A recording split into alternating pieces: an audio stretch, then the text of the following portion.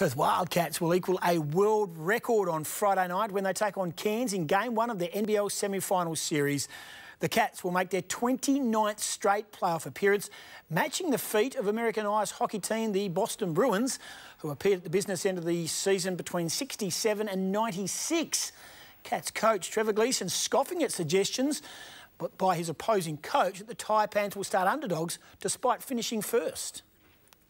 It's just amazing, you know, you come this time of the year and the coach has doubt about their ability. They finish on top, and we certainly don't doubt our ability and what we're capable of. And you know, players train for this moment, and you can't have cracks in the armour.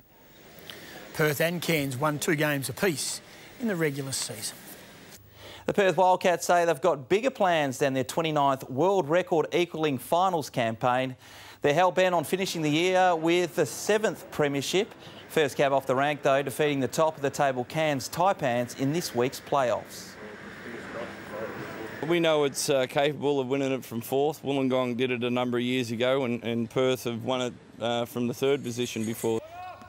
Regardless of Friday night's result, the Cats and the Taipans will play at the Perth Arena on Sunday. And